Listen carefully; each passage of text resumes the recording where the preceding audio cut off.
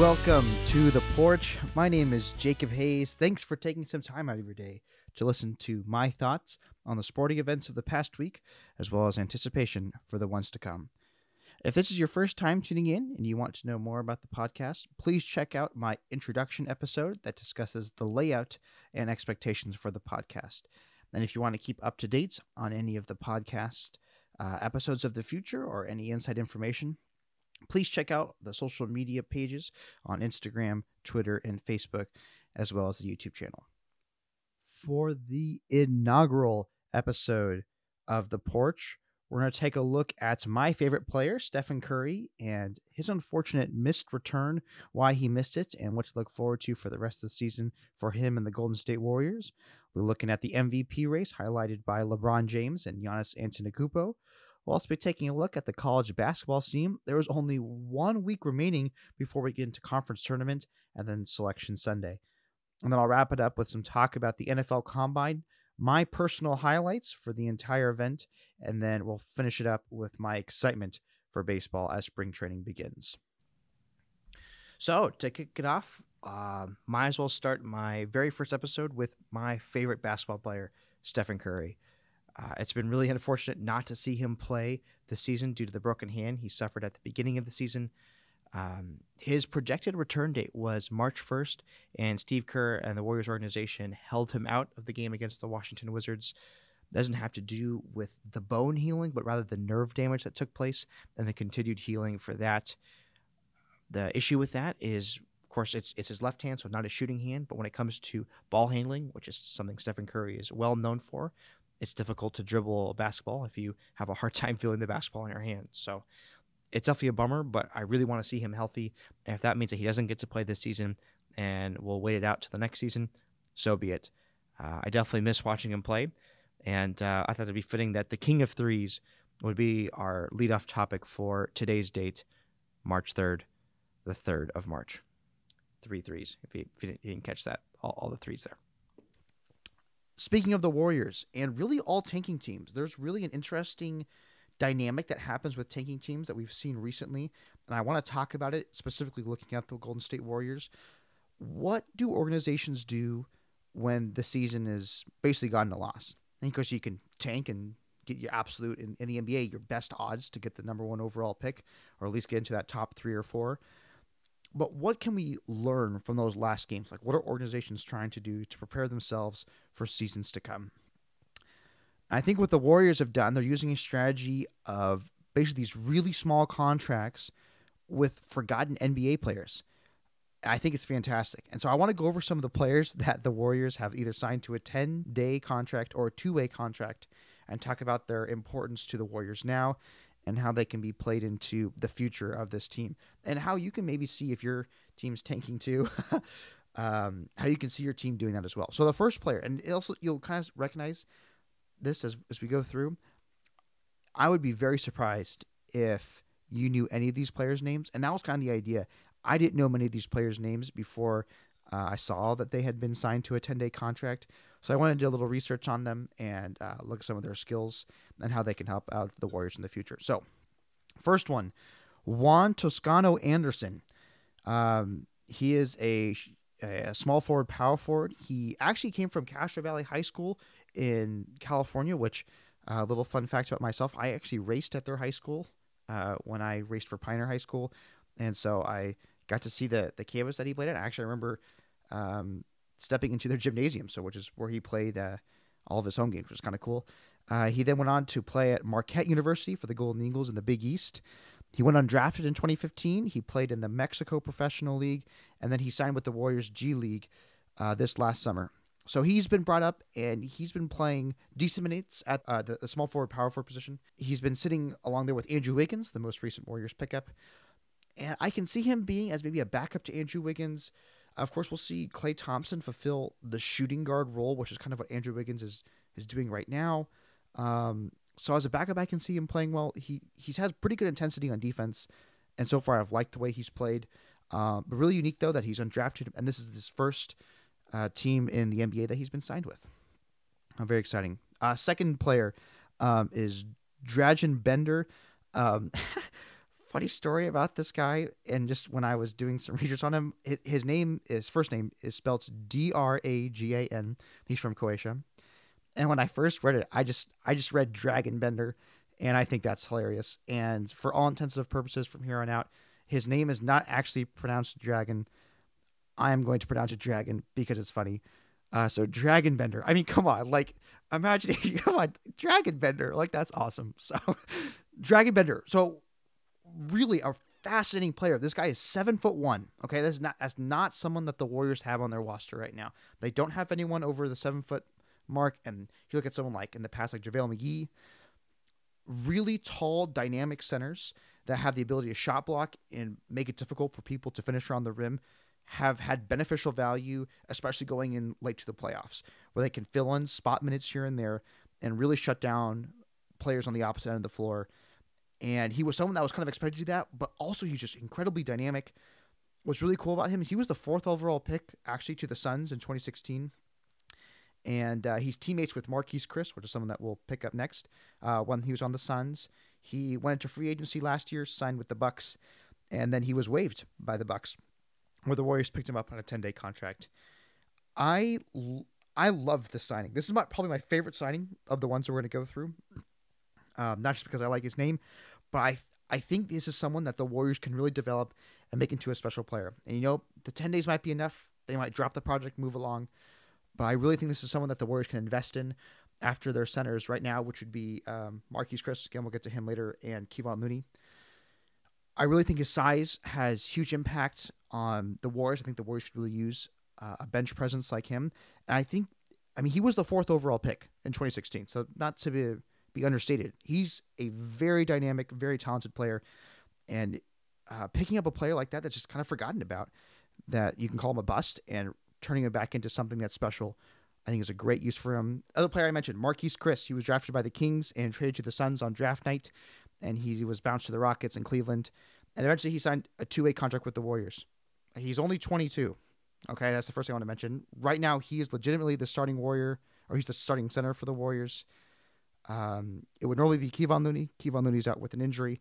But man, has he filled in great minutes for the Warriors. I have loved the way that he's been spaced on the floor, the way he rebounds, the way he does pick and rolls, put back dunks.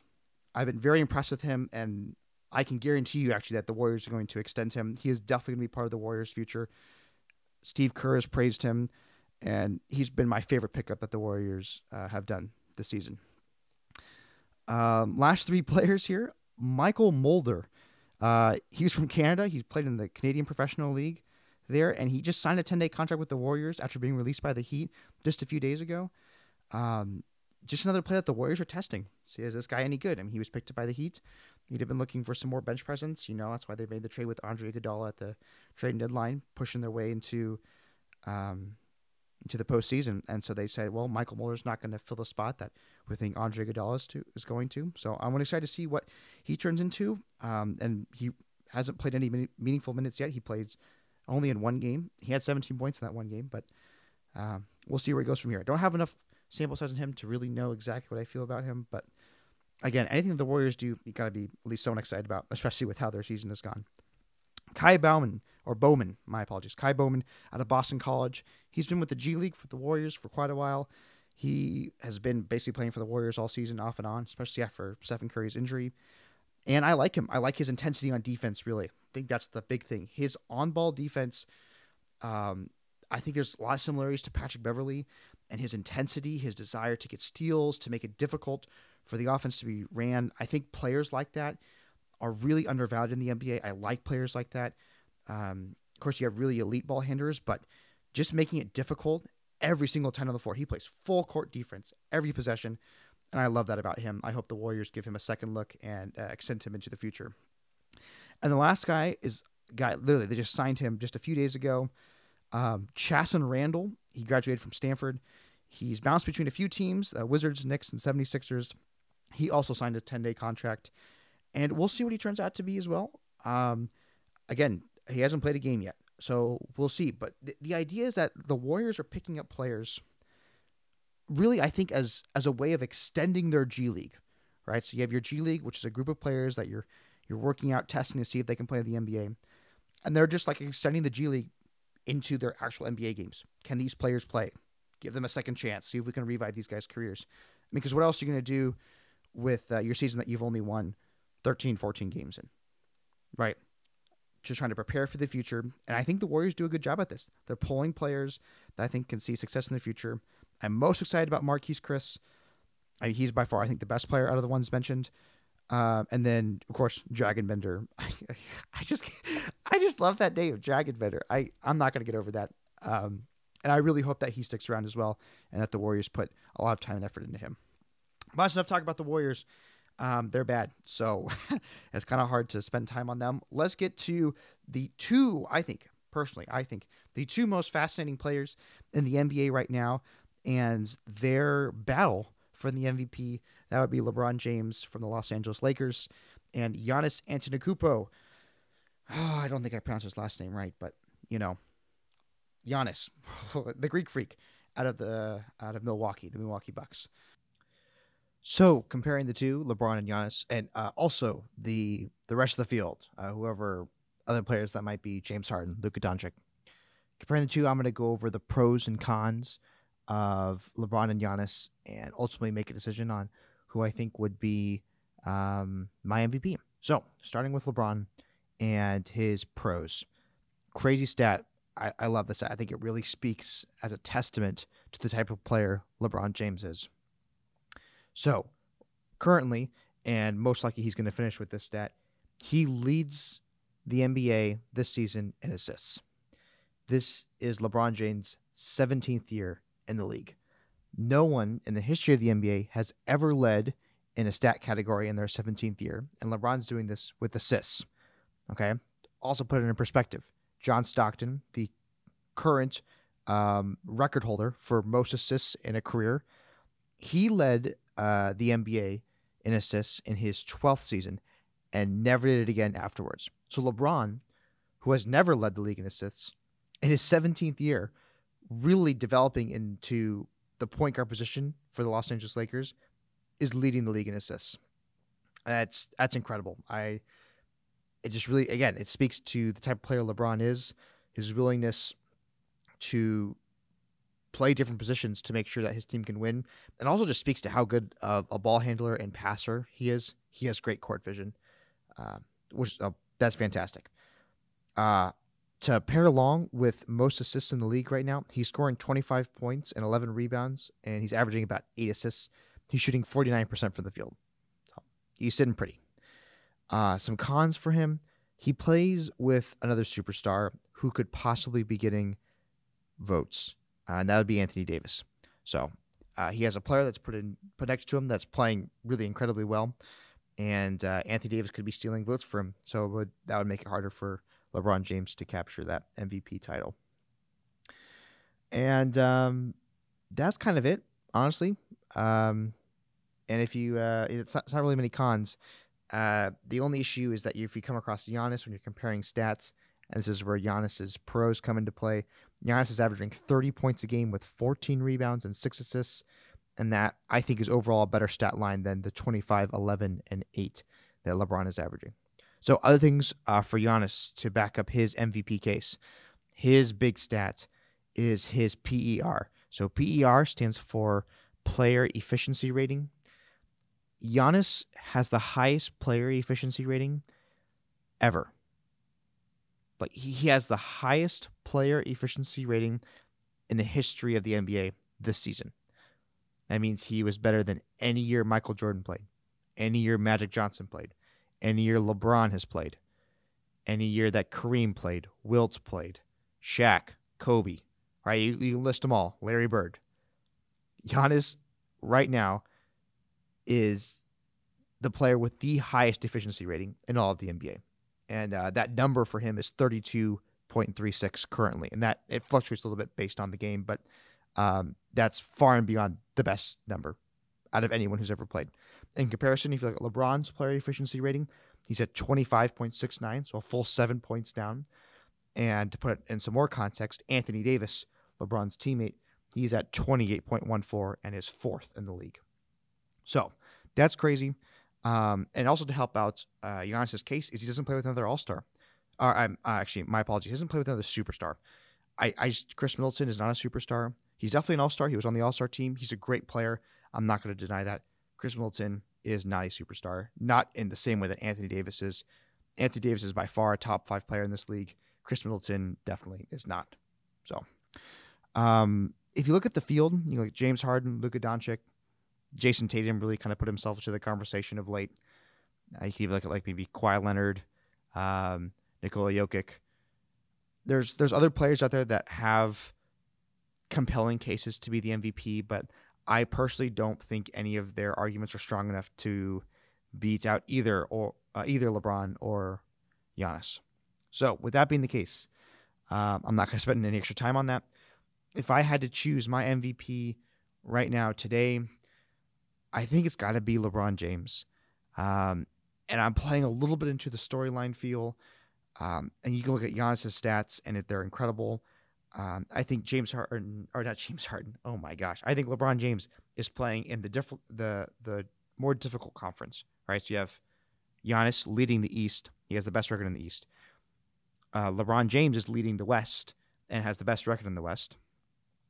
I think everything that happened with Laker Nation, Kobe's death, the ramifications that organization felt, and the way that LeBron James has kind of stepped up and played some fantastic basketball through it all. I think that deserves to be recognized, especially because he's doing it in his 17th season. And I know that's not like a truly purely objective way of looking at it, especially when you're looking at stats and the amount of wins that the Bucks have and the way that Giannis influences his game with how efficient he is. I would pick LeBron. That's who I would vote for. Honestly, I think both of them are well deserving. So I'd be happy if either of them got it.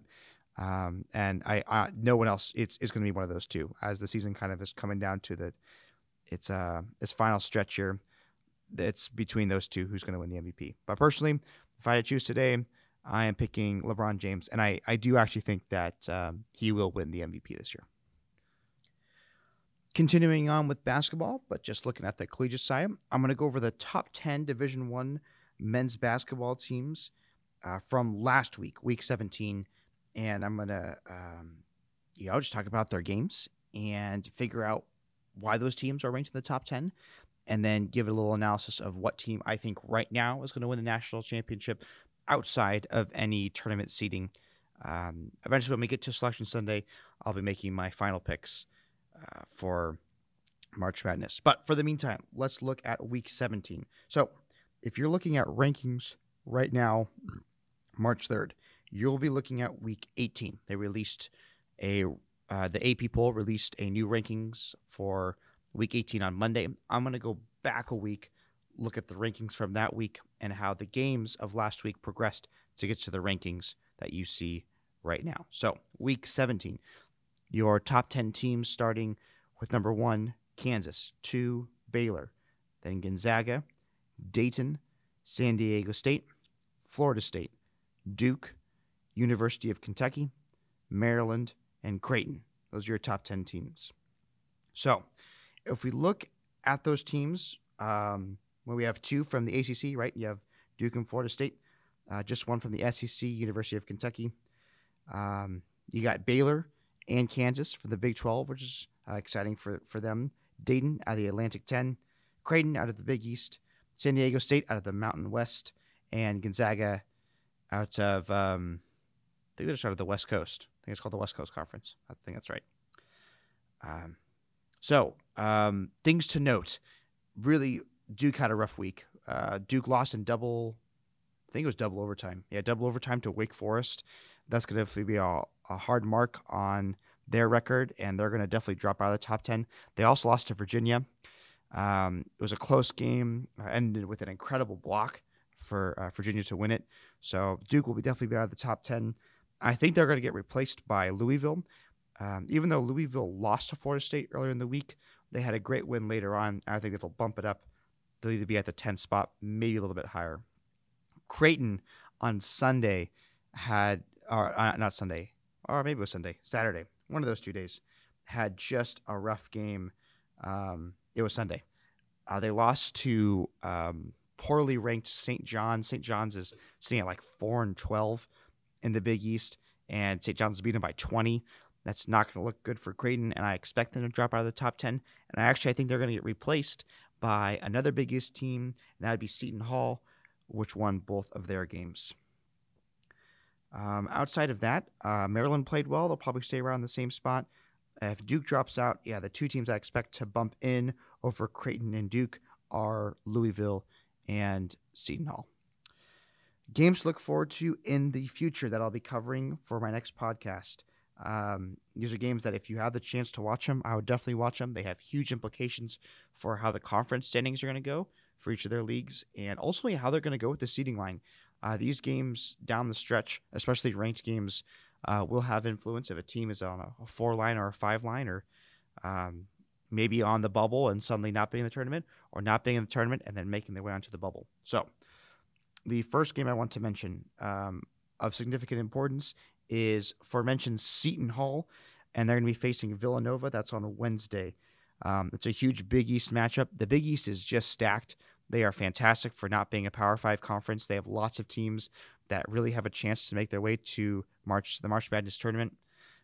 That's a big one. I personally like Seton Hall to win that game, although I would not be surprised if Villanova's shooting overpowered Seton Hall. But Seton Hall is a team that I think legitimately could win the national championship. Not my pick for this week, but I do pick them to win that game. Another game, Dayton and Rhode Island. Rhode Island's been on a bit of a skid, but that is a huge game. If Rhode Island wins that really puts their at-large bid chances of going way up. I expect Dayton to win that game, and ultimately I expect them to win their conference. That's the Atlantic 10 Conference. If Rhode Island wins that one, that's huge again for their at-large bid. If they don't win that one, they're definitely pushing that bubble and could find themselves looking from the outside in. Those are both games on Wednesday, March 4th. Going ahead further to Saturday is March 7th. Big game in the ACC. So Louisville, aforementioned, that I think is going to be in the top 10. They're going to face Virginia, who has been on an absolute tear. They just recently beat Duke. This is going to be huge for seeding when it comes down to the ACC tournament. And the better Virginia does, the better chance they have themselves of getting an automatic bid, which a few weeks ago just did not seem very likely. So that's a good game to watch. Virginia has just been playing really well of recent, and I will definitely be tuning into that one. Also on Saturday, another Big East matchup. I might be a little bit biased to the Big East, even though the Pac-12 is the league that I root for. I love the teams there, mostly because they're really good and they're not in a Power 5 conference, I think. Seton Hall again, but this time they played Creighton, the team that just lost to St. John's. So another huge matchup. You expect that one to go down to the wire. I could definitely see Creighton winning this game. And I think that would be an upset of Seton Hall. Creighton's shooting has just been lights out of late, except for the game at St. John's. That's going to be a great one. I'm actually going to pick Creighton to win that one over Seton Hall. And as for the Virginia-Louisville game, I'm going to pick Louisville to hold on, but I would not be surprised if Virginia really slowed down the pace. They're a really slow, grinded-out ball club. So watch for that game. And also on Saturday, for a little bracket watch, little bubble watch, my Stanford Cardinal will face off against the Oregon Ducks. It's going to be in Eugene. Stanford is on the bubble. They're probably, for most people on the outside looking in, they're going to face Oregon State or Oregon this week. Oregon right now is ranked. I assume they're going to stay ranked into this week. If Stanford can win that game, though I think it won't happen, that would pretty much guarantee that they're in. And so that's a game I'll be watching for my personal self. I think it'd be a really good game. Last time they faced, it happened to be that Stanford upset Oregon, and that was in Palo Alto. So good game to watch there. And lastly, going in on Sunday, 3 Big Ten matchups to watch on Sunday. Michigan, Maryland. Michigan has been bouncing around a lot. Maryland has stayed tried and true. I like Maryland. I'm going to pick them to win that game. And they're one of my teams that I think they could definitely win a national title. But again, not my pick for this week. We'll get to my pick later. Ohio State, Michigan State. Can Tom Izzo beat the Ohio State team that's just been on a roll? Ohio State just recently beat Maryland, so that's a game that I am definitely looking forward to watching. And then to round out that day, Iowa, Luka Garza, possible player of the year. They're going to take on the Fighting Illini of Illinois. I'm going to take Iowa to win that one, and I'm going to take Michigan State to beat Ohio State. For those three Big Ten matchups, all of those have huge implications for the seeding for the Big Ten tournament. And as for my team to take it all, just for this week, I even though I didn't mention them in any of the games to watch, Kansas has looked incredible. The way that they have played against Baylor and against the rest of the Big 12, they look like the team to beat this year. I've been very impressed with their inside play around the rim, the way they shoot the three ball, the way they play in transition, and their team defense. They are playing just fantastic. They had the most quad one wins out of any team in college basketball. They look the best right now, and that could change. Have a rough performance in the Big 12 tournament, maybe an upset with Oklahoma or another one of those lower teams that's in the middle, also maybe on the bubble. And I might be picking a new team. But right now, if I had to choose, I'm choosing the Kansas Jayhawks to win it all. Okay, so now jumping into the NFL Combine. I'm just going to go through a few players that I was personally impressed with and how well they competed and worked hard for the NFL Combine and really showed out. I don't watch it live, and I don't know every single player that goes through, but I like watching the highlights that NFL throws up. And these are the players that struck me as the most impressive. So, first one, out of Iowa, offensive tackle Tristan Wirfs. Okay, this I'm actually just off the bat, this was my favorite player. Just what he did at the NFL Combine was absolutely incredible. Okay, so he's 6'5", 320 pounds. He ran the 40-yard dash in 4.85. Okay, so that's, first and foremost, that's the best and fastest time for any offensive lineman in attendance there. He was the fastest one on the day. Okay, so this is a 320-pound man who ran 40 yards in 4.85. That is incredibly impressive. Just that side alone. And sometimes it's kind of hard to see if you don't watch it. I did retweet it so you can see it on the Twitter. I mean, he looks way too good to be running that as an offensive tackle. He just looks so good. I'm very impressed with that. Okay, then after that, he posts a 36.5-inch vertical jump. Okay, you want to know who else jumped a 36.5 vertical jump?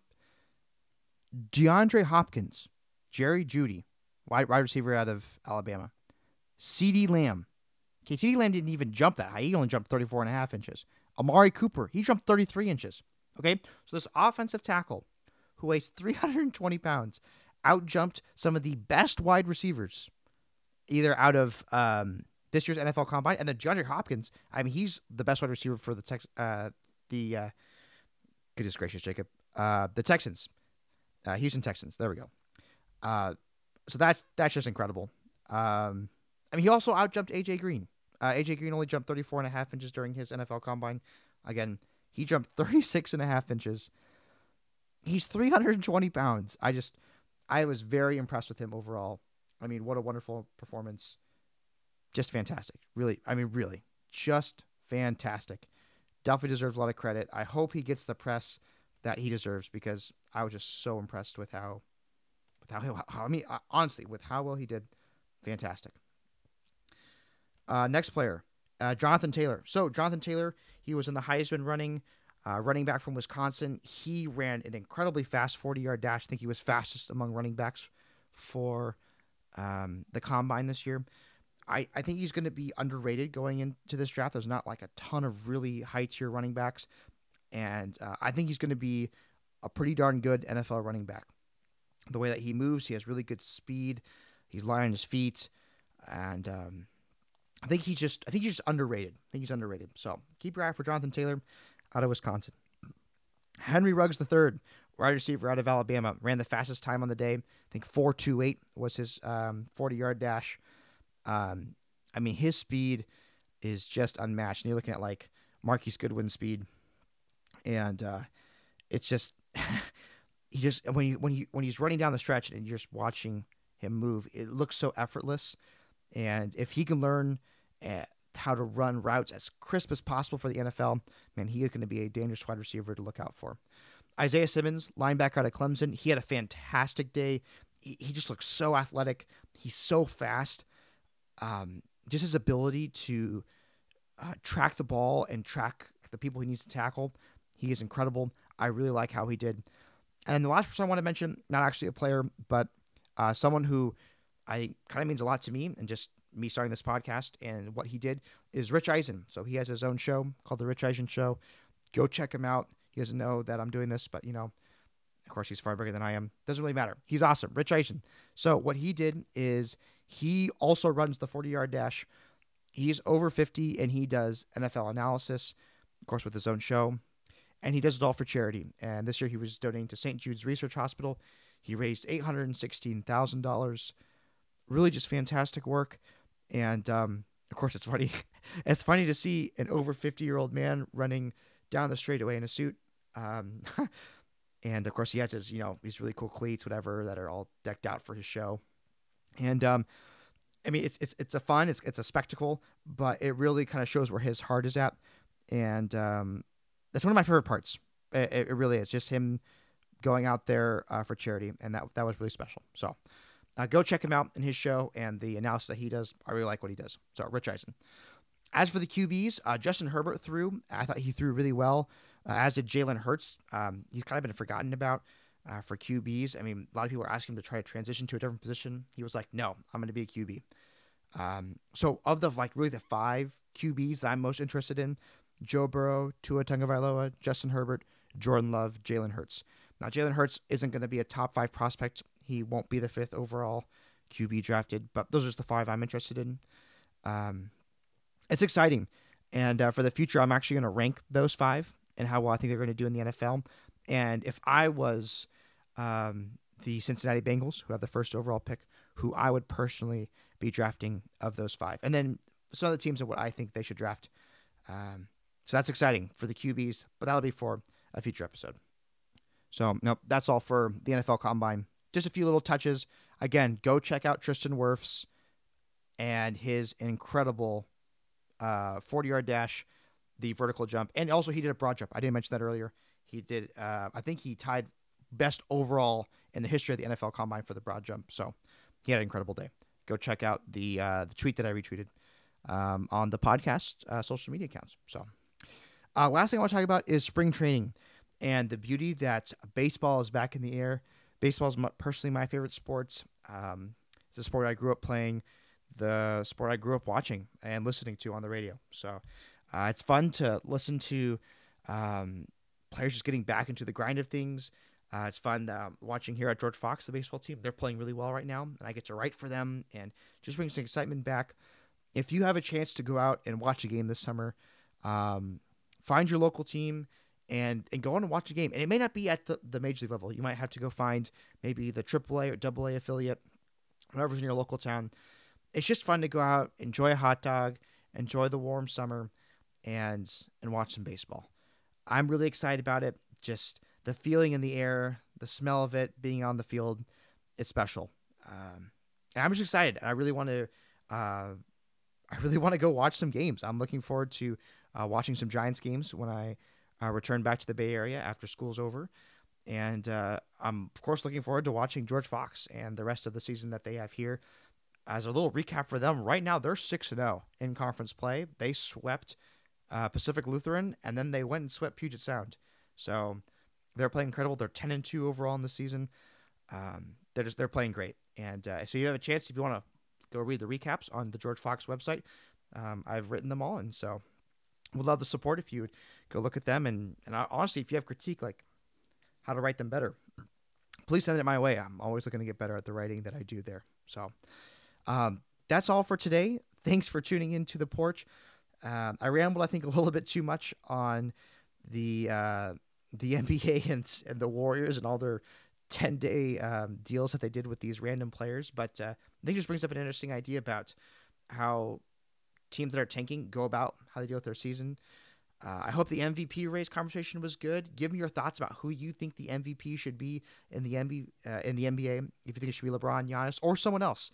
If you think one of the players I left in the field I didn't think had a good enough argument, if you think one of those players should have been it, let me know. As for the top 10 college basketball picks, I just went off the AP poll. That was the top 10.